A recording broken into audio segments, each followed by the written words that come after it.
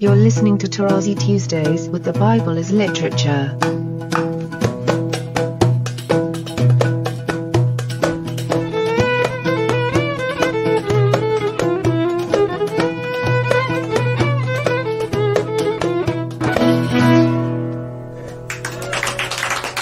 Hi, this is Father Mark Boulos, and you are listening to Tarazi Tuesdays with the Bible as Literature podcast. In today's program, Father Paul returns to his general commentary on the book of Genesis with a discussion of the literary hinge or turning point at the end of Genesis chapter 11, which serves as a jumping off point to the so-called scriptural story of Abraham.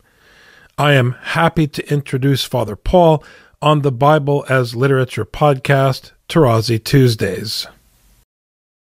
You know, the last verses of chapter 11, which introduce the Toledot of Terah, the father of Abram. You remember I mentioned last time that Abram or Abraham and Joseph do not have Toledots, and that's important per se. And the beginning of chapter 12, we'll see the call of Abram, as usually it is called. In the Toledot of Terah, I began to touch on it last time.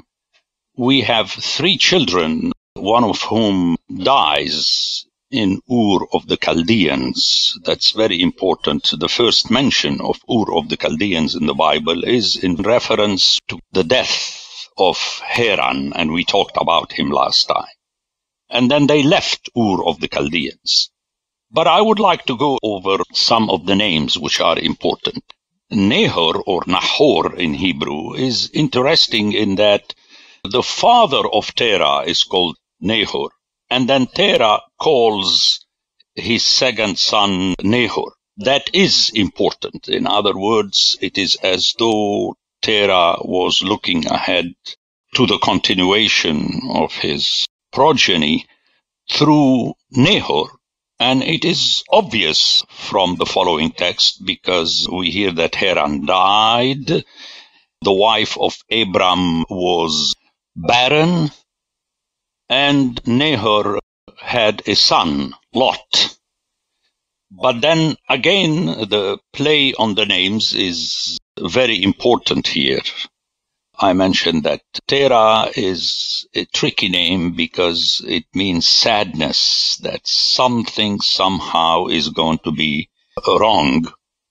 And this is found in these verses, the end of 11, that in my eyes function as a hinge, very important hinge, the way the last 2 verses of chapter 4 regarding the birth of Seth, 2 verses, and the first verses of chapter 6, which is the end of the Toledot of Adam and the ire of God and his decision to eradicate his creation. Very important, and we took our time. And here also we have a turning, a hinge. We are really entering into the so-called scriptural story, technically, with Abram. But let me go through the names and explain what I mean by the importance and the functionality of the names here. We talked about Haran. Let's revisit Nahor. First thing, he is mentioned for the second time as name. Number 2, all 3 names are very powerful, high, positive. Abram means the great father, the powerful father. Nahor is the snorting, and the snorting in the Bible is connected mainly with the horses, and later I shall read you a few passages from Psalms regarding the horses, the power of the king. So you remember how later we have the mention of Solomon and so many chariots and horses. Very important. And Haran, again, the mountaineer. But let's zero in on Nahor. In verse 29 we hear, and Abram and Nahor took wives. The name of Abram's wife was Sarai. Again, Sarai means my princess princess the plural of prince, and thus her name is again a reflection of greatness and powers, that she would have many sons.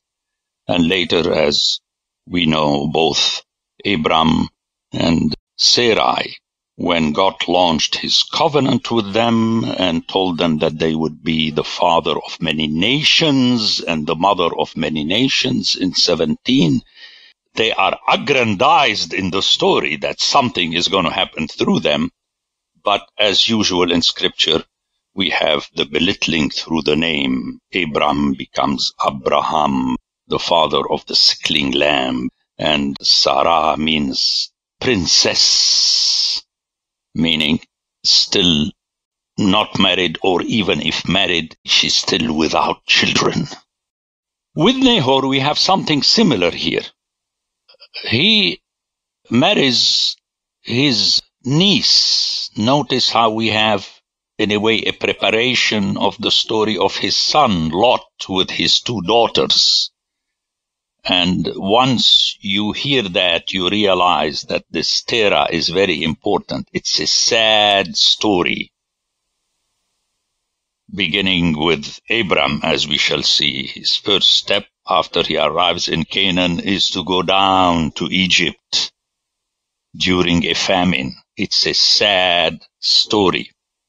People are not behaving according to the plan of God, but as usual, and I repeatedly said that, God brings his plan to an end, as Paul says at the beginning of Philippians, most of the time, if not all of the time, in spite of the people. Now, Nahor marries his niece, and his brother had two nieces, Milcah and Iscah.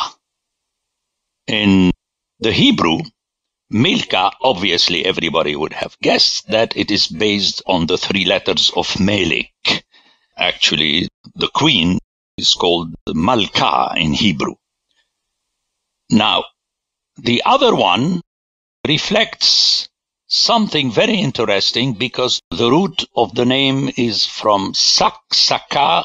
Just to make a long story short and go quickly, people have heard definitely about the Sukkot, the feast of Sukkot, which is the tents, the tabernacle, and thus it is reflective of shepherd life.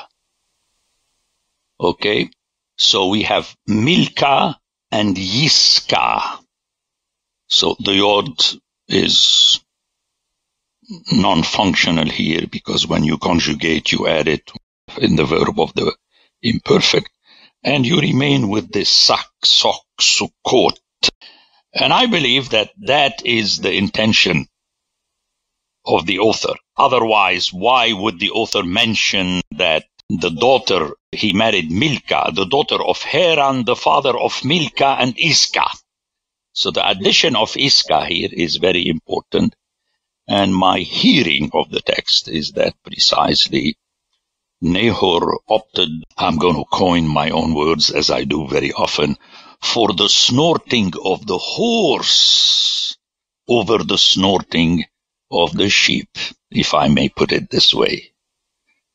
And let me take an aside to show you how this is important. I'm going to read quickly, just for the hearing, passages from Psalms. In Job we hear, do you give the horse his might? Do you clothe his neck with strength? Do you make him leap like the locust? His majestic snorting is terrible. In Jeremiah we hear, they have healed the wound of my people lightly, saying, peace, peace, when there is no peace. And then we have a movement towards the attackers. We looked for peace, but no good came, for a time of healing, but behold terror.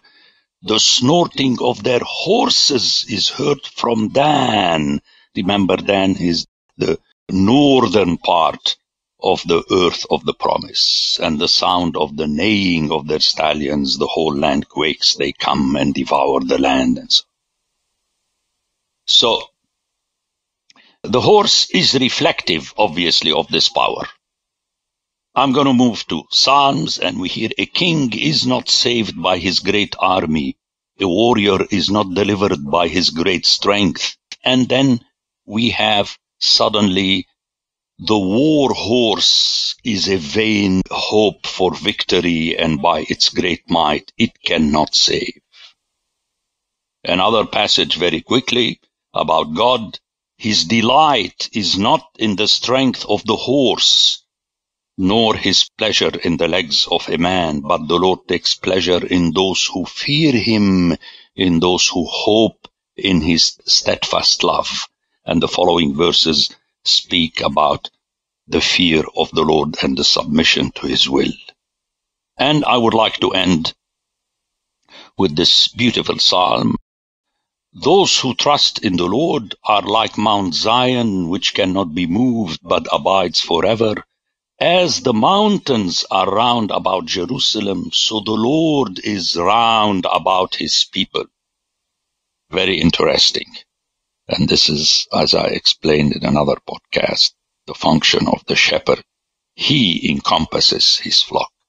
The following verse, for the scepter of wickedness shall not rest upon the land allotted to the righteous, lest the righteous put forth their hands to do wrong. Scepter is obviously connected with the king, and we have in this psalm again this play between the shebet and the scepter also of the king, the staff. Taking all this into consideration, obviously I'm appealing to the entire Bible, but this is how ultimately one understands the Bible. One first has to hear it in its totality, and I have said this a zillion times.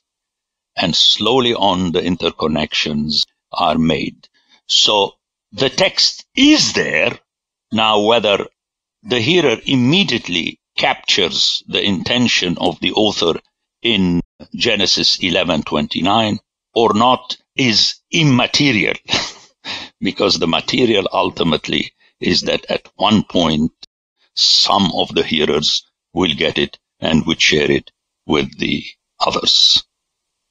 So that is, again, to my ears, very important because it sets the tone to the story. Something is going wrong with these powerful names. And this will prepare the move to the beginning of chapter 12. But let's finish here with the last verses. Terah took Abram his son, and Lot the son of Haran his grandson, and Sarai his daughter-in-law, his son's Abram's wife. And they went forth together from Ur of the Chaldeans to go into the land of Canaan. Obviously RSV has but. When they came to Haran, the Hebrew does not have but. And when they came to Haran, they settled there. And this is a very clear sign that they are already in the land allocated by God, which is the Syrian desert. Later we shall hear that Isaac had to go there to get married. Jacob had to go there to get married. In Ezekiel we hear that my father was an Aramean, and all this is very important, and my mother a Hittite, and so on. But then the author wants to take us away from the desert towards the sea, where you have the closeness to Egypt and the rise of the two kingdoms and the kings, which was the beginning of the end, the beginning of God's being uneasy and preparing his punishment. So we have Haran that is mentioned, is very important. And then we move to the passage, the beginning of chapter 12, where we hear about beginning of the fate of Abraham. The Bible as Literature is a production of the Ephesus School Network.